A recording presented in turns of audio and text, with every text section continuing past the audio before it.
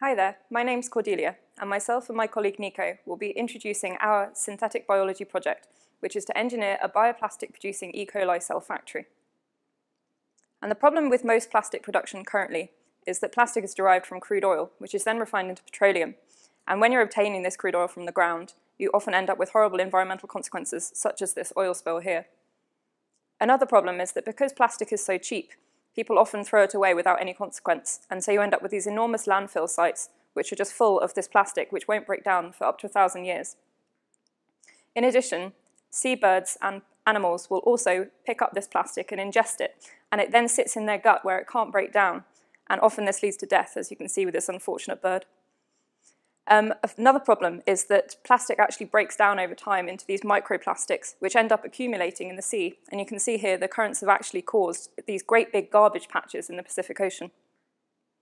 So a solution we have is to produce this bioplastic out of biomass. So biomass is any kind of plant material really in this situation, and particularly lignocellulose, which is a very hard to break down product. And in this case, you can break it down into sugars, which is then a carbon source for our engineered bacteria. And these engineered bacteria can then produce a biodegradable bioplastic. And the good thing about this is actually it's cyclical. So it's a renewable cycle where environmental bacteria can then break down this biodegradable plastic, release carbon dioxide, which is then sequestered by the plant, and you can feed the whole process again. Now it's time for the practical part of our project. How are we going to implement bioplastic production into a bacterium? We chose to work with PHB, which stands for poly-3-hydroxybutyrate, as you can see it right here. PHB is actually a natural storage polymer in many microorganisms. However, we would like to work with E. coli, and E. coli does naturally not produce PHB. But E. coli is a really nice microorganism to work with in the lab, as it's very fast growing, and a lot of molecular biology and synthetic biology tools are available for E. coli. E. coli's natural central metabolism can convert glucose up here into the common precursor acetyl-CoA. And acetyl-CoA can actually be a precursor for PHB production. So we can add a pathway that converts acetyl-CoA into PHB. You can see a pathway here. We decided to work with the pathway of Cupriavidis necator, which is a natural organism making PHB. The pathway consists of 3 enzymes doing the whole conversion. In addition to engineering this pathway, we like to improve the PHB production further by testing some E. coli knockout mutants. The first knockout mutant which we are testing is this knockout here of this enzyme, which is one of the first enzymes in glycolysis. So basically blocking all the flux into glycolysis and forcing it in other ways. In addition, we're testing a single knockout mutant in the pentose phosphate pathway, which basically means no flux is going into this pathway. A third very interesting mutant, we think, also based on metabolic modeling, would be knocking out the PTA. The PTA is the first gene towards acetate fermentation, converting acetyl-CoA in the end into acetate. And we think that this fermentation pathway takes a lot of the acetyl-CoA, which we would actually like to force into the PHB production. So we like to test all those 3 and adding the pathway. So it's time to get into the lab and get some bacteria growing and isolate some DNA.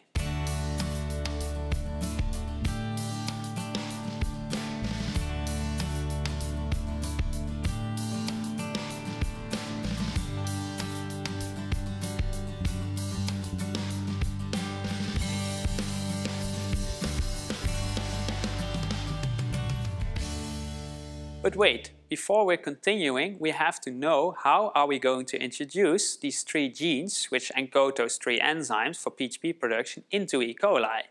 There are actually multiple approaches possible, and we chose to investigate 2 approaches. The first approach we're looking into is introducing the 3 genes on a plasmid. A plasmid is a short circular DNA that replicates itself in a cell like E. coli. And there will be multiple copies of this plasmid, so you get a relatively high dosage of the gene, which might be interesting for getting a lot of production. On the other hand, it might be a high metabolic stress to the cell. In addition, plasmids have a small drawback that they're not always very stable in a cell, And one of the ways to keep them in is actually having to add antibiotic all the time, as there is an antibiotic resistance marker on the plasmid. As an alternative approach, we tried to introduce the 3 genes for the bioplastic production and an antibiotic marker onto the chromosome of E. coli, which is potentially way more stable. Therefore, we use a tool called transposons. Transposons are natural mobile genetic elements, and they can also be used as a synthetic biology tool to introduce stuff on a chromosome. They have the property that they introduce the genes on a random place in the chromosome, which might be interesting because you might get many different expression levels dependent on the place of the chromosome where it gets integrated. And in addition, it seems to be really stable. So we're also going to try that. So we managed in the meantime to get the plasmids into our E. coli strain by transformation. We didn't manage completely yet to get the transposons into the chromosome, so more about that later. But we already have some data on the plasmid expression of the genes. If we express those genes from the plasmid, we seem to get PHB, and we found that out by using an indicator molecule which is called Nile red. As you can see here, if we add Nile red to our cell cultures, they get very red if we have the PHB producing strains. And this looks nice, but of course we would like to quantify how the different mutants and the wild type produce PHB. So that's why we went to measure in a 96 well plate the fluorescence of this red compound. After putting this plate in a plate reader, we get the data on the PHB production. And as you can see, this is quite interesting.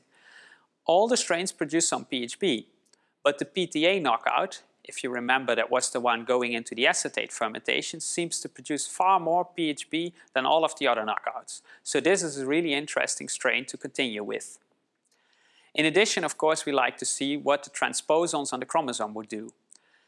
We didn't manage to do it ourselves completely yet in this practical, but there are already some data available from literature on this.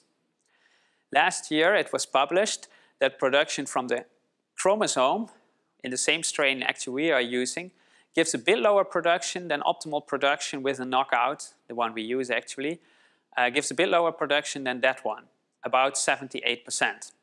That's probably because there is a lower gene dosage having only one integration into the chromosome instead of all the plasmids in your cell. However, in this paper they also showed that the cell with the chromosome knock-in has a way better growth than the other cell. So it might still be an advantage to use the transposons. Of course, it's nice to see red colors in cells, but in the end we would like to see real PHB. So we had to do some more work. We had to use our strain, the one with the plasmid, to purify the PHB using extraction. And we succeeded. And here we have our overnight culture of bacteria in an Erlenmeyer flask. And we then freeze-dried this in a lyophilizer.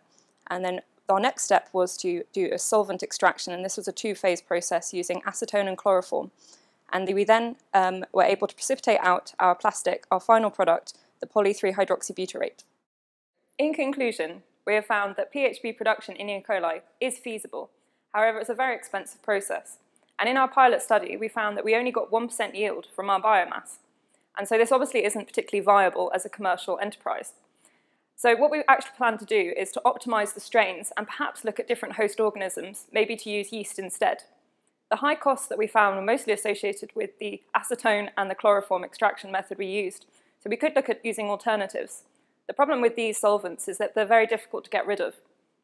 In the future, perhaps we could use synthetic biological approaches to develop new bioplastics and perhaps even replace many of the conventional plastics we use.